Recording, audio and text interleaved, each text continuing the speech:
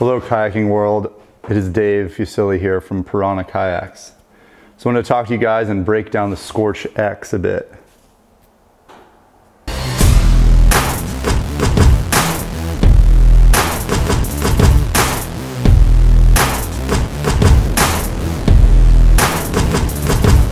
Focus on the X wasn't really speed, it was more a high dry ride. Fully execute that skip. I wanted it to be more like riding a dirt bike or riding a snowboard. One of the most obvious features of the Scorch X is its rocker profile. This boat has way more bow rocker and probably even more stern rocker than any boat on the market. Scorch X is 10 feet in length. It's also the same width as the medium Scorch. The X does not stand for XL. It is a longer medium.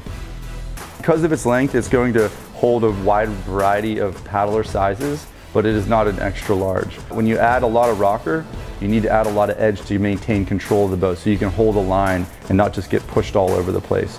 So it has a long edge that goes throughout the entire length of the kayak. If you have a really good edge on the kayak, you're able to just steer the boat around without your paddle.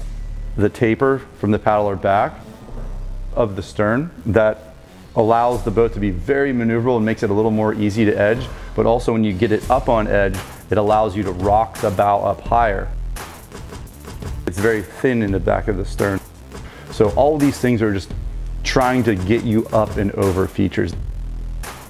The space between the top of the seat and the top of the cockpit rim is a little bit greater than the other boats. I just wanted to have very easy access to put overnight gear in and out of this thing. It does not paddle anything like a long boat.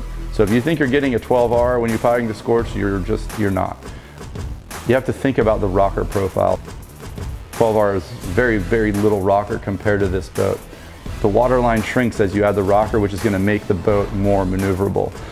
The X is a monster truck up front and a Ferrari in the rear. Don't be afraid of the length. Do yourself a favor and at least try the Scorch X.